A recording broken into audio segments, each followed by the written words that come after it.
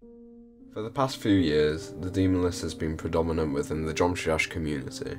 This list showcasing the hardest levels in the game has practically become part of the culture and still is to this day. However, ever since the list was created, people have been complaining about the specific placement of levels for a variety of reasons, such as experience, verifier bias, skill difference, skill sets, and greed. Because of those factors, we believe that the Demon List is completely inaccurate and never will be.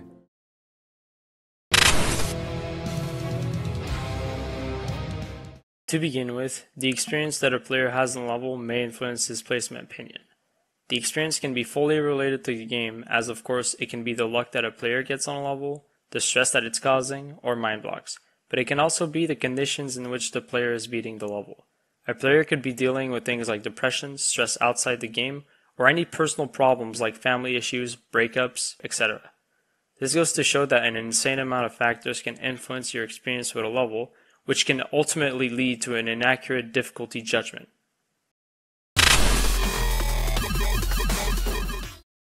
Now, on to our next point, verifier bias. If you don't know what verifier bias is, it's a phenomenon that causes the verifier of a level to judge the quality or the difficulty of the verification differently. Of course, this is not a problem if we take a level like Crimson Planet, as it has its fair share of victors to back up its placement. However, this could be an issue if you take a look at some of the harder levels on the list, since those maps barely have any victors. It is currently happening with the 3 hardest levels in the game at the moment: Sakupin Circles, Slaughterhouse, and Abyss of Darkness. Diamond, the verifier of Sakupin Circles, claims that it should be placed at number 1 on the list. Space UK, the verifier of Slaughterhouse, also claims that number 1 spot. And to finish it off, Cursed, the verifier of Abyss of Darkness, thinks his verification should be at the top. Why? Well, we think that the prestige of verifying a hard level is enough to cause this, especially for a top 1. This could all just be a coincidence, but given the fact that the 3 players have reacted the same way, we think it's not the case. Before we get into our next point, we did some research and it would appear that Curse does in fact believe that Abyss of Darkness is harder than Slaughterhouse. However, he thinks that Sakupin Circles is harder than Abyss of Darkness. Now you might be thinking that our section about verifier bias is completely wrong, but we can explain that with our next section, the skill difference. When we refer to skill difference, we are talking about the skill that a player has when completing a level versus another level. Let's say you complete Sonic Wave as a hardest demon. 3 years later, you finally decide to complete the RGB by completing Erebus and Yasugarasu. They both take you a few days as you've improved a lot since Sonic Wave. So the question here is, how do you compare the difficulty of those 3 levels? Well, it's not really possible. For levels that are relatively close on the list, there is quite literally no way to compare the difficulty of those maps given the fact that the player has improved. This can even apply over a short period of time. If a player decides to take a huge jump resulting to a massive skill boost, the player may not struggle as much while attempting levels around afterwards. This could also potentially be the explanation on why Curse thinks that Sakupin Circles is underrated, since he has definitely improved over the past few months. But the truth is, we will never know because there is no reliable way to compare levels that we're beating with a skill difference. For the next segment, we wanted to get another player's input on the subject.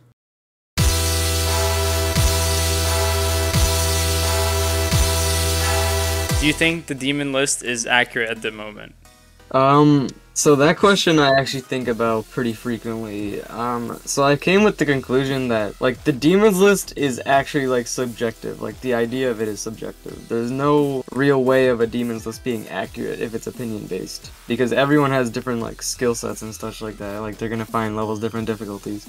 They're also, like, the luck factor and how, like, lucky you'll get with levels. Like, if you die a lot at the ending, you're gonna find it a lot harder due to, like, mind blocks and stuff than if someone, like, just flipped it and found it easy. So there's no real, like, way of a Demons List being objective, like, accurate. I don't think that's possible.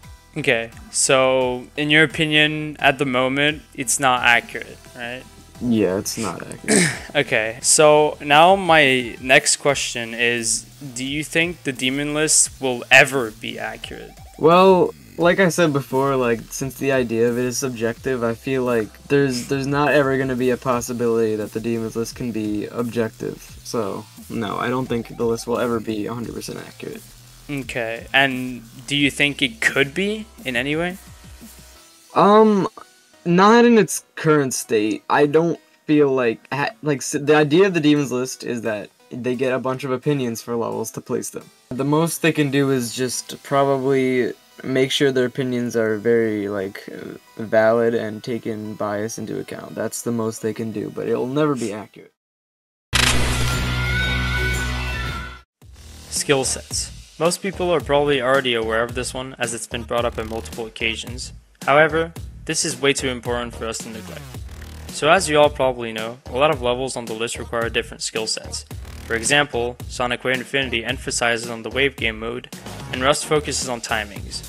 Because of how unbalanced some of the players' skill sets are, their opinions on levels that require different skill sets are far from objective and basically invalid if you think about it.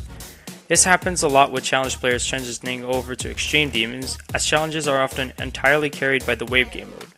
Of course, the issue doesn't exclusively come from challenge players, since everyone has a different skill set and nobody is perfectly balanced.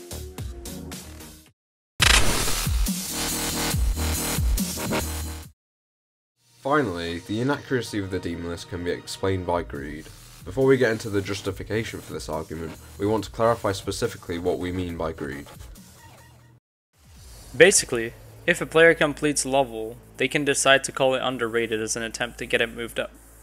But why would they want to get it moved up? This is not so obvious as everyone plays for different reasons. Some players focus on getting higher on the stats viewer, while others will attempt to beat the highest ranked level they can. If you're playing the game in a more competitive way, it's likely that you are or have been greedy at some point, but you are not necessarily to blame for that. It's simply part of human nature. Getting a level moved up will give you more list points, which results to getting a higher rank and making a completion seem like a better achievement in your eyes or even in the eyes of others. There are plenty of examples of players calling a level underrated despite even touching levels in that range.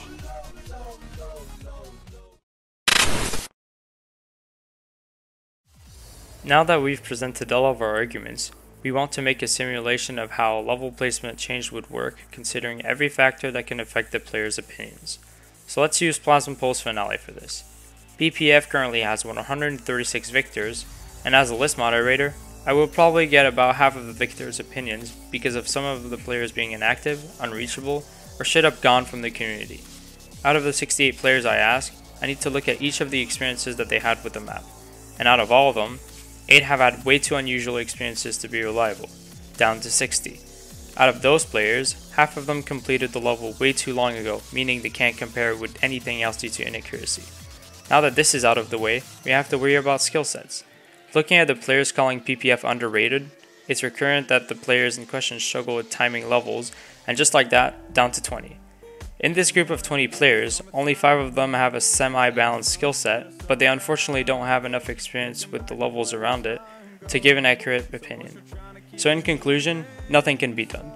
You might think that this is an exaggeration, but it really isn't.